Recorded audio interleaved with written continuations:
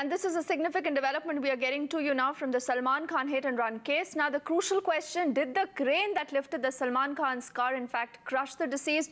There are in fact different versions emerging now on that story. We'll have Kajal with us who will get us through what really happened in the court. But in fact, the defense has pleaded in the final argument, citing the post-mortem report of the crushed chest and the head of the victim, and how in these circumstances he couldn't have screamed as reported by the witnesses to say that the victim was crushed perhaps by a heavier object. Kajal with us now. Kajal, what really happened now? Is there a new theory now in this entire case?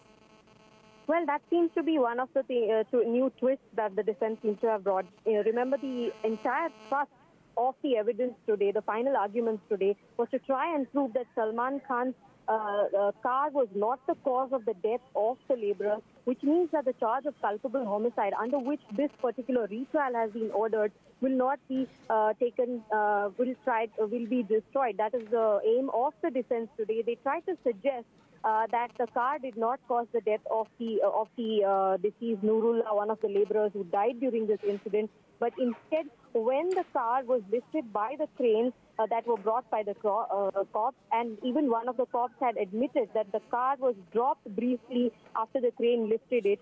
So this dropping could have possibly caused the death of Nurullah. That is what the defense tried to tell the court today as part of the final argument that they have today.